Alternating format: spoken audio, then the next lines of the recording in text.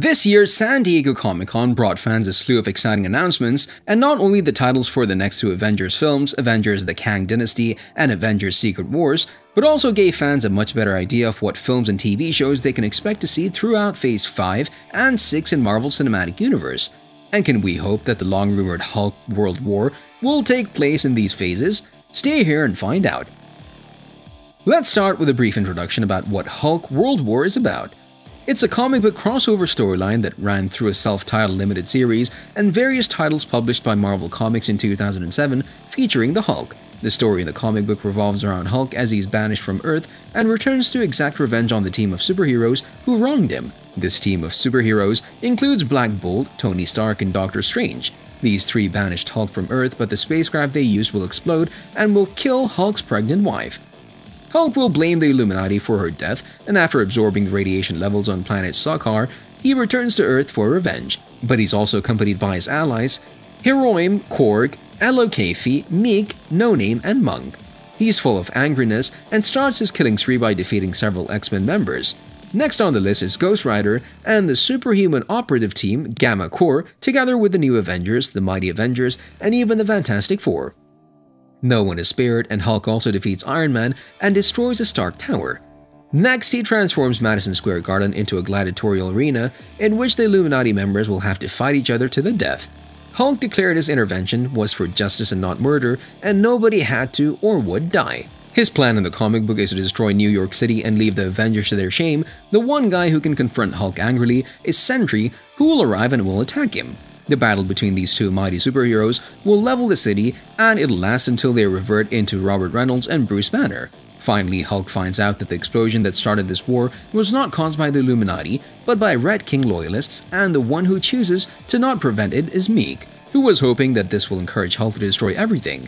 This is only a quick recap of how the story goes in the popular comic book from 2007. I can tell you that there are little million characters that are intertwined throughout the story, and if anybody tries to put them all in one movie, it would be the most expensive film in cinematic history. Ever since Mark Ruffalo portrayed the character in the 2012 ensemble superhero film The Avengers, there were constant speculations that Marvel might adapt the comic book with the actor in the leading role.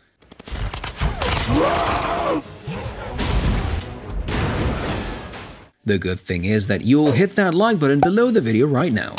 No, really. The good thing is that Marvel Studios finally managed to revert the Hulk rights in 2020, so this means that now the studio is allowed to develop solo projects focusing on the character. Formerly, the rights for Hulk belonged to Universal Pictures. So this is very exciting news, since the first MCU Hulk movie, The Incredible Hulk, was released in 2008 and it was the only Phase 1 movie to not have a sequel. But now we can hope that is about to change. I'm always angry.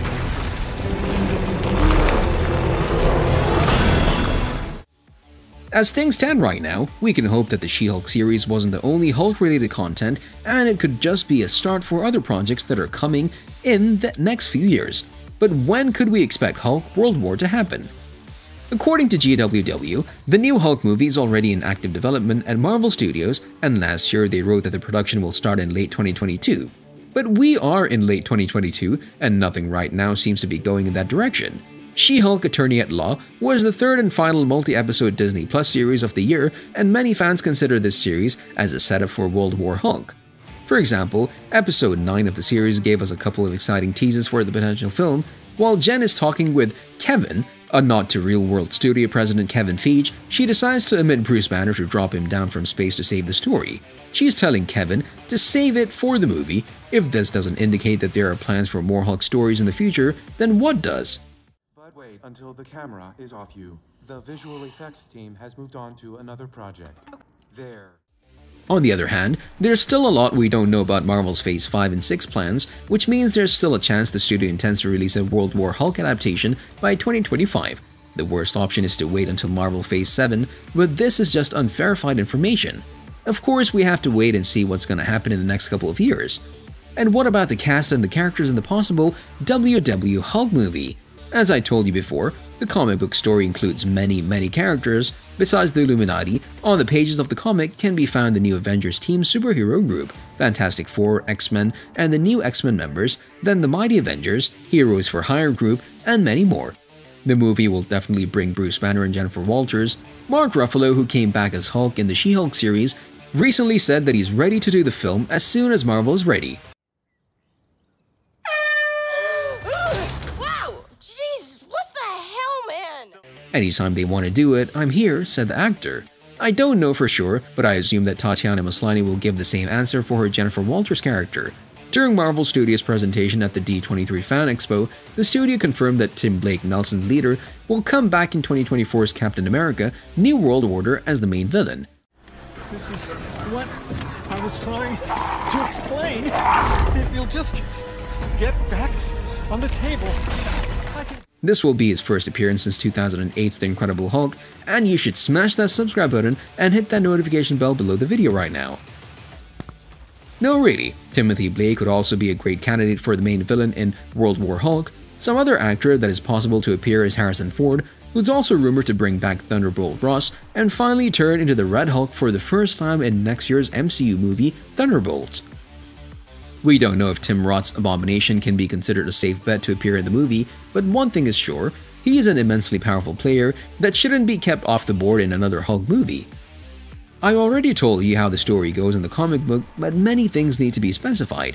We need to see which of the previously mentioned team group of superheroes will be included in the movie, and that's the most important thing, because that's how we'll know which story parts from the comic will be adapted on the big screen. Many things are unknown right now. On one side, there are rumors that Marvel is working on the project, and on the other side, there are guys like the well-known MCU leaker Charles Murphy, who recently wrote on Twitter that he hasn't heard any news updates about Marvel's rumored World War Hulk adaptation in over a year. However, Murphy doesn't make any conclusions, but the implication is that Marvel may even choose to abandon the idea for this film, or at least they put it on hold. But if you read She-Hulk head writer Jessica Gow's statement for TV Line, then you'll find out that Bruce likely has unfinished business on Sakaar. God knows what Hulk got up to in the years he was there, so he's got to go back and handle some off-world things that happened during that time, said Gow. Regardless of when it'll happen, it seems clear that Marvel has the opportunity to bring this intense story to life, especially with Mark Ruffalo constantly teasing that he's far from done playing the mighty Hulk. Can I say it? No.